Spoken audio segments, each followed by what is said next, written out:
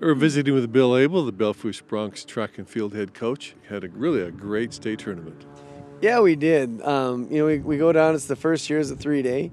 Crazy thing was, our warmest day was something like this, and then we get down there and it's in the 80s, and then I know we crept up into the 90s on the last day. So heat was kind of was an issue or a concern of ours. But as far as the state meet goes, it was our first meet where every coach that I had success. Starting with the pole vault, we had the opening heights were pretty high. Actually, the opening heights were either at or above everybody's PR. Well, not everybody's, but we had on the girls' side, Sloan Young. She cleared opening. I know she was kind of stressed about that, but she got that right away. Then on the guys' side, Jordan Sandoval came up a little short with that, but Logan Tyndall, he one jump cleared it. Sadly, though, with Logan, his next jump at 11.6, he dislocated his elbow. So from the highest of highs to the lowest of lows in like 3 to 5 minutes, it was kind of sad. And then Lane Longbreak, he had a competition PR. He's a little upset with his performance. I think Lane had really high expectations, which I appreciate that. But he did have a competition PR, and I thought he performed great. The jump side of things, Mateo Ward, true champion form. She comes right down to her last jump. She's sitting in 9th place, I believe, up to her last jump in the finals, and then she popped a good one and ended up in 3rd. So that was great for her, and she's such a competitor. Continuing on the girls' side, we brought little Kyra Vandenberg down, our 7th grader. Got to give her props. She's as a 7th grader, she qualified for 3 individual state meets. She was in cross country, placed for us in wrestling, and then she went down for the 2-mile in track. She's going to be something to watch out for down the road. She didn't have the race that she wanted, but it's a lot of pressure when you're a little 7th grader, and I think she'll turn out fine. Our girls 4x1. We were kind of back and forth with that all year, and then we put that guy together. We made a change and put Tori Brill in as the starter. Tori Brill to Kaylee Nowajewski to Drew Keegan, Mateo Ward, and they ended up. I want to say they placed 6th, and the boys placed 5th.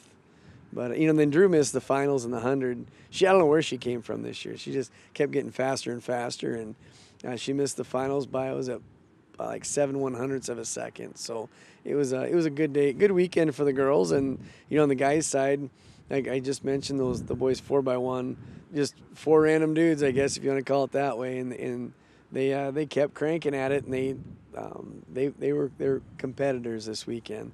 And then again, I think they ended up in 5th. Then on the distance side of things, we had Sawyer Clarkson.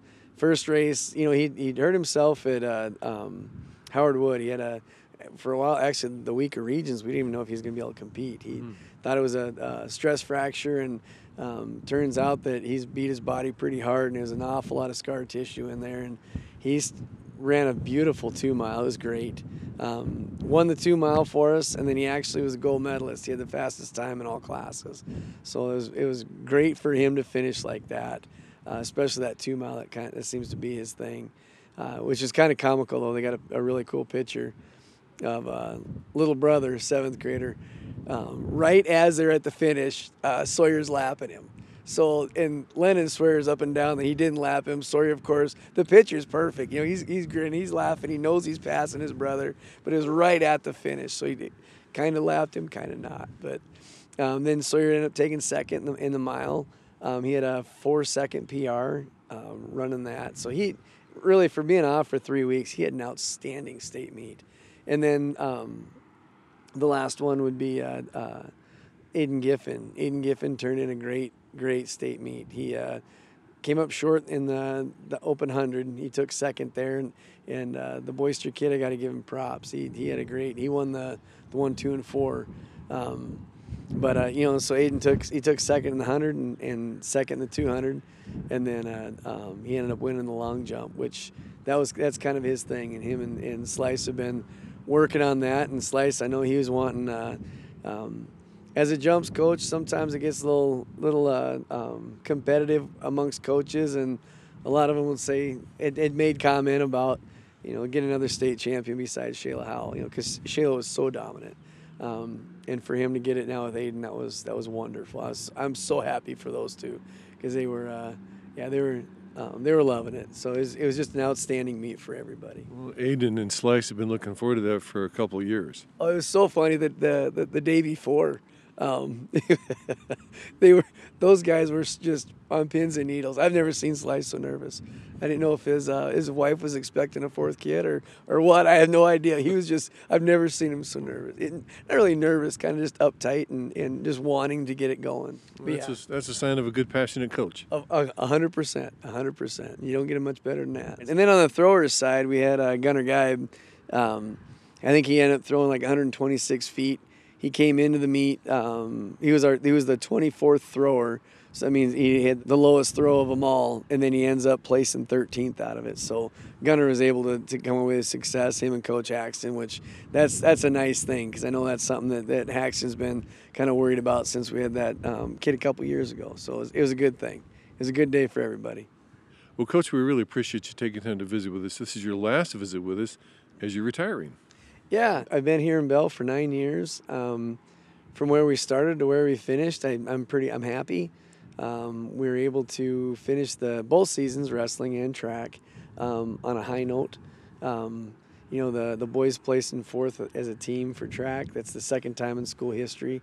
I'm super excited about that. And while I've been in Belle, I've had some just incredible memories, and I've had some heartaches, and I've had some frustrations. But overall, I'm just blessed to have been able to be here and coach these kids. And my coaching staff for track is it's amazing. They're a great group of people. When I was gone, I had to be gone for about 3 weeks, and they took over, and no hiccups, no nothing. And I just hope one of those guys get the nod to take over for me, and they can take it up to the next level. All right, thanks, Coach. Thank you, and thank you guys at Black Hills TV for always coming out and supporting the Bronx. I appreciate it.